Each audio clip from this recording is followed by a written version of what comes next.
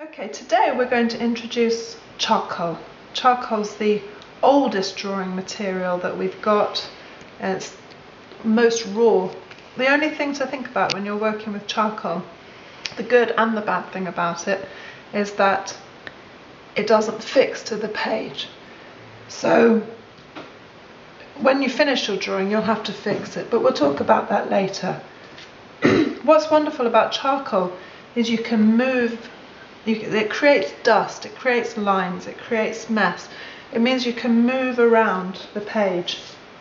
I'm going to work on a large drawing, so again, like we did yesterday where we're working with gesture, we can really explore gesture and movement with the charcoal. But we're also going to start introducing tones into our work, because obviously charcoal being dark is very good for exploring tonal relationships. So, like we did yesterday, I'm going to be working gesturally and loosely. And I'm just going to start drawing in the shapes. Again, the way you draw is going to be different to the way I draw. This is the way I'm exploring the page. We want you to explore the page. I'm exploring the whole page. I'm really enjoying the freedom of this charcoal today. I'm drawing a little shell again. Now I'm looking at that.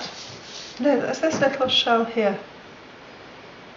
It's got these wonderful curved shapes. I can feel the sculptureness of that shape. When I look at it, I can squint my eyes and I can see that they're darker and lighter areas. They're the areas where the light is touching it and it's glowing. And then they're the areas where the shadows are forming.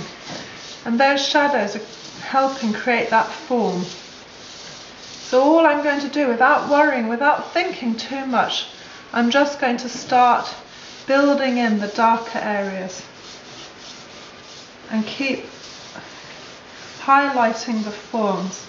There's an amazing twist in that shape. I just want to work slowly and try and achieve that shape with this charcoal. I'm almost feeling it. I'm almost building this drawing today.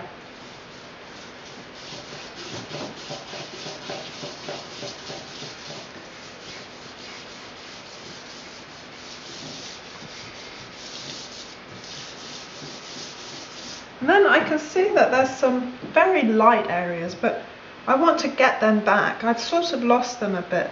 So I'm just going to use an eraser, a rubber, and start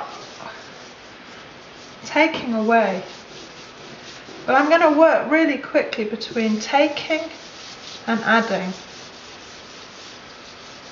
I'm going to use my whole hand too. And really feel the shapes. Then I'm going to get those lines back and I'm going to take them away. I'm just going to enjoy this process. I'm going to look at the shadows underneath as well.